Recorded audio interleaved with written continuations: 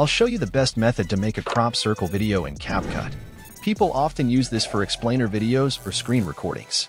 First, import your videos and drag them onto the timeline.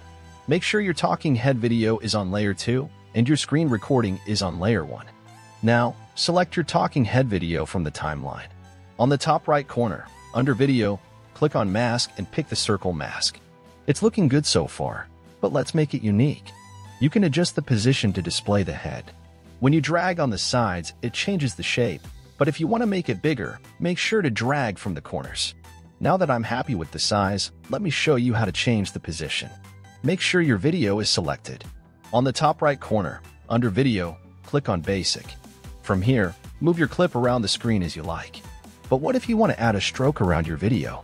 You can simply import a white circle PNG, but I don't prefer that method because it limits your ability to play with colors. Let me show you a better way. On the top left corner, click on Text, delete the default text, and type a dot. Make it bigger and place the text layer under the video layer. Now, adjust it behind your video. The fun part is that you can change the color anytime.